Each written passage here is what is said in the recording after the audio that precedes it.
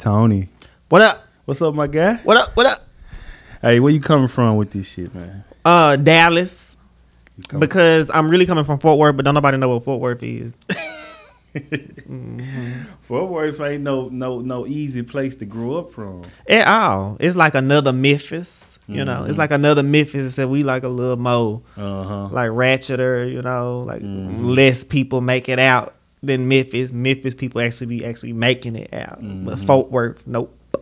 Yeah, we just got started on it. We gutters a motherfucker. We gonna get straight into it, man. Let's go. What's been going on? You been all right? I've been good, man. We did the video. We posted, and I said, man, the fucking nigga song with Gay Crip. Gay Crip. That you created. And you've been going crazy ever since then. You know what I'm saying? Shout out to Supreme too. He put it together, man. Yes, sir. So you been, what you was on, No Jumper? I've been on all the biggest platforms. I've been on No Jumper. I want to say it's probably the biggest platform I done been on besides Vlad TV. I done been on Key Talk, Dallas Global, Juice Talk. I think they got something called Juice Talk with the little straw, the little yellow and blue cup. Yeah, I seen it. Yeah, something like that. I hope I'm saying it right. A lot of the straight community side of things, you know, I ain't really on none of the gay blogs and nothing like that. I'm on all the straight nigga blogs. You know, I'm all on, you know, all in the straight community and shit. So I got a lot of nigga fans right now. That's crazy. Yeah, more than gay and women right now. That's crazy. That's really crazy. I think the women do fuck with you. The women definitely fuck with me, but all I see in them comments is niggas. That's all I see. And you know, they say the haters is who is your biggest supporters right there. Oh yeah. So you know, I don't see I see a few women, you know, saying not too much on Tony, but it be a lot of them niggas that be making up the thousands of comments that be on there. It be all them. But you know, I love them. I love y'all. Thank y'all for hating. It seemed like the Crips is embracing you. You think so? Oh well, yeah. But these are the only Crips that are embracing me are the high-ranking Crips. The lower-ranking Crips are the ones that's talking shit. Them the ones that's mad because they not high-ranking Crips like us. So you know, I just, you know, wish y'all the best on, you know, trying to make y'all way up in rank, because you know I started out in the hood, then I came and met up with OG Percy, you know. Then they made the little video saying that, oh, well, Tony can't go to LA doing that. Tony can't go to LA. And then I flew my little ass right to LA and was doing that. So, you know. And but you was with Crip Mac. I was with Crip Mac, Crip Baby, I think that's his name. And Shark. Yeah, Shark. Yeah, I was with them. And I don't think Shark is a Crip. I think he's just a pimp. He just a gangster pimp or something. Yeah, something like that. Yeah. So yeah, it's really been a lot going on, you know. And then all this going on, I ain't even really released no music like that. So just imagine how big things finna go when I come out with my little Crip song I got coming out, because I got me a little Crip song I'm finna do. I'm gonna have you do that too. I'm gonna have you do that. I think you deserve the grace of being able to do that. You did start the Crip shit, you know. So let's go on and let's let you work. I'm gonna work with you. So your hood that you from Fort Worth, what's the name of it? Morningside. Was it Crips over there? Oh, nothing but Crips. My mama was a Crip. My granny was a Crip. We was all Crips. Come outside, all the kids was Crips. They throwing up Crip. We didn't know how to throw it up like that. We was doing stuff like this, just throwing up an L. You know, they're trying to throw up. You know, but. We was all Crip. The babies throwing up Crip. Everybody throwing up Crip. So that's where you got put down then. So that's where I grew up at. When I actually got put in, I moved a little bit up more south into like the Hoover Landing is what they like to call it in Fort Worth. So I just found out that the Hoover Landing people come from LA. You know, because I had went on the No Jumper show, and I had went in there and I was like, okay, y'all, I'm Tony motherfucking WillRich, bitch, and I got on my orange, and I just want y'all to know that, you know, our colors is different than y'all's. You know, y'all's is blue, but the Crip colors in Fort Worth is orange. And they was like, oh, no, it's not. the Crip colors out here is orange. That started out here. And I didn't know that. I thought that it started in Fort Worth. So, I learned I took my little notepad and took my notes of Crip stuff. That's important. Yeah. I'm still learning, because, they make it seem back home that our being a gangster is about is how many people you done shot up. How many times you done been to jail, how many times you done fought, or how much street cred you got for being a tough nigga, how many guns you got. When I don't feel like that's, I used to think that was what you was supposed to do, but now I know that that's not. Because Crip baby clearly said, no, Tony, that's not what being a gangster is about. That's what's up. Yep. So coming up, did you know you was gay? I did. Since I was like 8 years old. Well, no, I ain't even gonna lie. I think like 5, 4 probably. Like early. My mind was working at a young age. I was able to figure things out within 2.5 seconds. I already knew what a pussy was, a dick was, sex was. I knew all that stuff was at about the age 3, 4, 5, around that area. I knew that I was gay around that time. A lot of people always like to say, oh, well, he was touched on. That's why he gay. He was around, grew up with a whole bunch of women. But I have a lot of homeboys that grew up with nothing but women households, and they out here fucking pussy.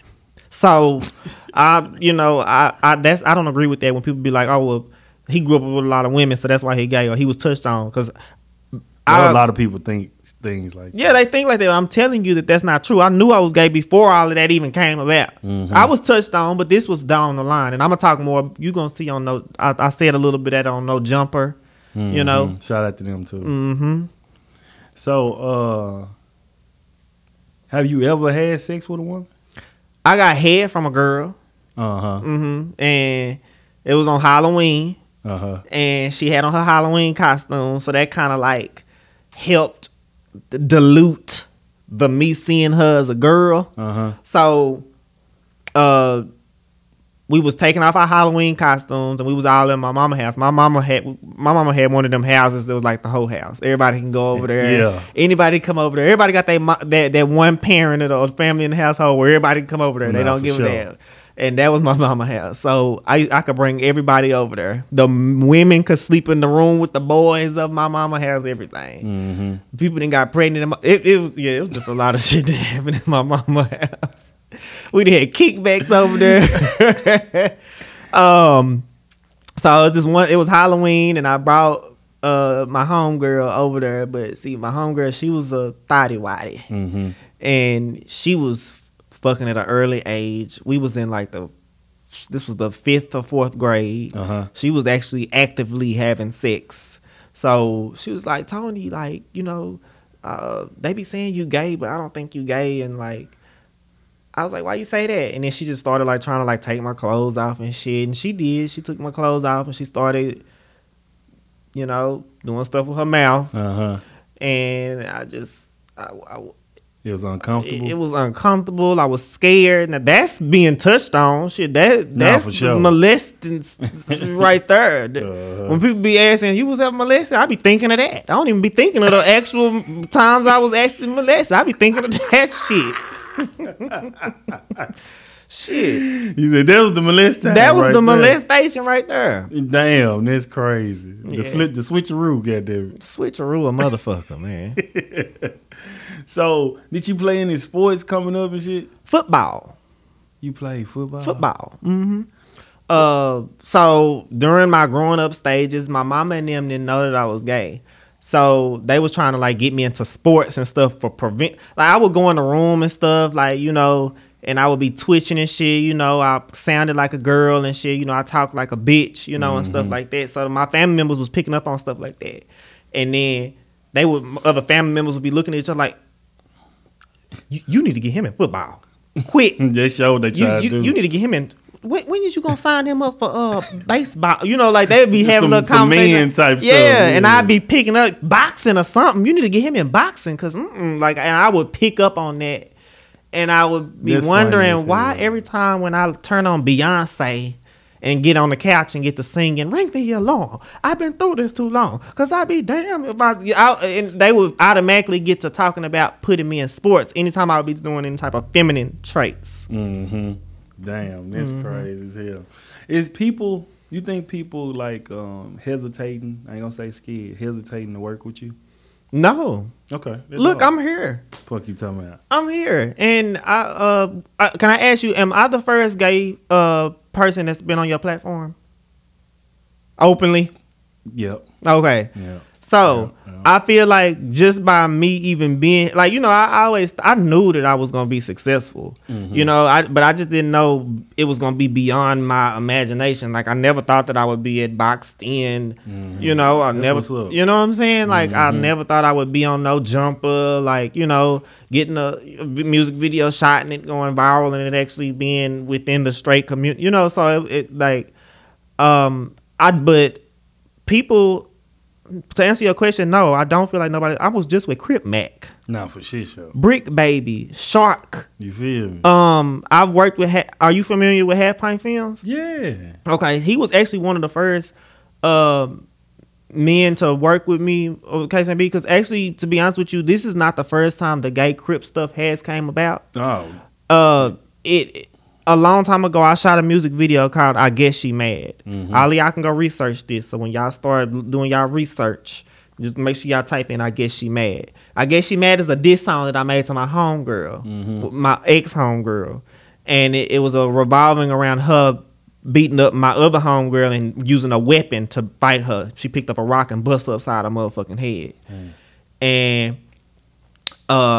remember I told you I did grow up on the South Side, so I always knew. I only knew the only way I knew to make a music video was I used to see all the other niggas like having guns in the video and throwing up gang signs and all that shit, So I was like, okay, well, I guess I need to do that if I'm gonna make a music video. So I got all my homegirls. We tied our blue bandanas around us and had them around our necks and shit. And we was out. My whole set was out there. Fuck you talking about. And then they had started saying like, is this a set? Outside, what? It was kids out there and everything.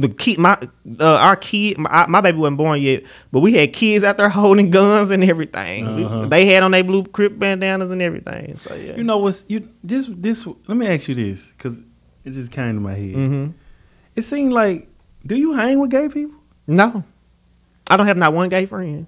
Bree, my homegirl, you've met Bree. Yeah, Bree has nothing but gay friends. That's all she hangs around. So I guess you could say that whenever I'm at her house and if any of her gay friends are over there, I easily get along with them and stuff like that. But I don't have any personal gay friends that like I can call right now or anything like that. And why is that? I don't get along with other gay people. Gay people do too much. I'm already too much. So me plus other gay people, no. Not gonna work. That's crazy. Then you ain't even gonna want to work with me no more, because then I'm gonna have all my other gay friends in here and it's gonna be too gay for you. Even it's just no. I'm good. It's just Tony motherfucking weird, bitch. Just we gonna roll it out like that. I got my little bad bitches homegirl, my bad bitch homegirls that I'm gonna be bringing, and shit to be in my videos. They gonna shake some ass and I'm gonna be the only gay person in the video. Hey. Cause I swear to God, when I shot your video, there were a number of women. That's it. That's all I want for my career. Bad bitch. Like I'm gonna have my bad bitch 6 is what I'm gonna call it. Dang. 6 bad bitches that gonna roll with me everywhere I go. You gotta have BBL done. You gotta be pretty in the face. What you think is stopping FortWorth from getting to the next level with their artists and stuff? Just being haters, like being not unloyal, and not wanting to see nobody else make it. So FortWorth, nobody else wants to see nobody else make it. I don't even want to see nobody else make it from FortWorth. I ain't gonna lie to you, because they motherfuckers don't support me. So why the hell would I want them to make it? So the main problem with FortWorth is nobody wants to see nobody else make it. Like me, like before them, or like probably before them. Type shit. Before them, yeah. Like everybody else wants to be on top. Everybody wants to be the best, and that's no problem. We want to be the best, but you still got to have a good heart. You still have to be a good person in order to make it within anything. You cannot go into anything thinking that an evil intent is going to get you anywhere, or evil thinking, like jealousy. That's an example of evil. Revengeful.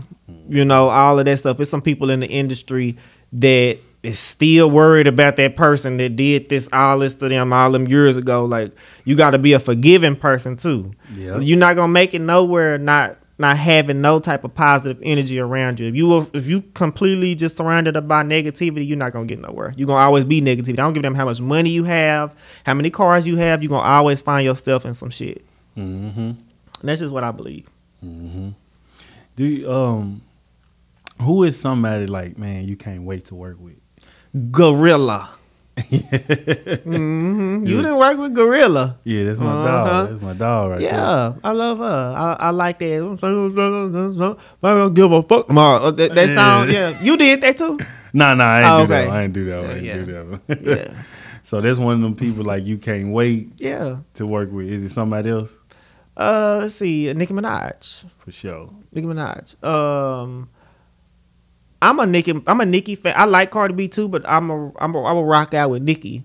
I like her personality. She's speaking some real shit. You know, she talks about going to college, staying in school, the importance of education and everything like that, and about how it's a lot of people out here that's in the industry that don't have the education to back them up in the industry, and it's kind of hindering them. Like, it's a lot of math that comes into this shit. You got to know numbers, your percentages, how much you got to pay your manager, how much, you know, like, it's just a lot of stuff that you got to know. And I ain't gonna lie, I dropped out of college, so I'm pretty sure that the hindrance is gonna come.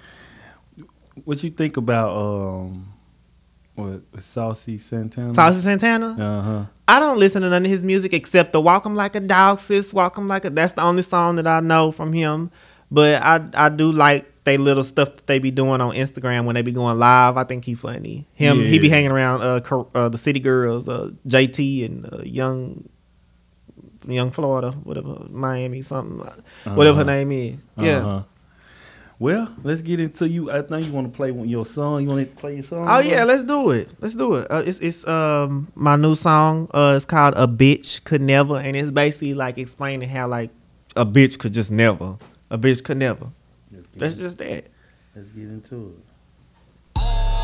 Yeah. A bitch could never. A bitch could never. A bitch could never. A bitch could never. Bitch, I get money. I feel like Lil Ronnie. These hoes don't know if I'm a rapper or a Playboy bunny. Last hoe that wanted smoke, I rolled up like an onion. Bitch, I got shooters and my bucks is getting tall as Giannis. I'm living in these bitches' head, but they ain't paying no rent. 5 figures for that dick and it was worth every cent. Trash say she got that water, heard it's dirty like Flint. I'm in a rich nigga Bentley sucking dick behind tent.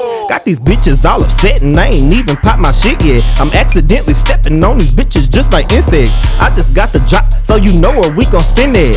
Big house in the A, they be like, Tony, where you been at? Ayy. Word about my dick, it ain't gon' get you shit, ayy. Assuming shit from a show is just gon' get you hit, ayy. Beef with sis over some dick, no, I'm just not that rich. Stop getting money to go and fight, no, I'm just not that rich. Tell the truth, shame the devil, bitch, I'm on another level. Gotta be a problem, got these niggas and these bitches just double cut me like the purple, red, and the yellow. Run me in the house, a bitch could never, a bitch could never, a bitch could never. Run me in the house, a bitch could never, a bitch could never, a bitch could never. Run me in the house, a bitch could never. Yeah, I know what's going on. He just ran through that motherfucker like that. You dig, man? So man, like, you think you bringing something different to the music business, bro? Yeah, I really do. I feel like in 5 years, the world is really gonna be changed.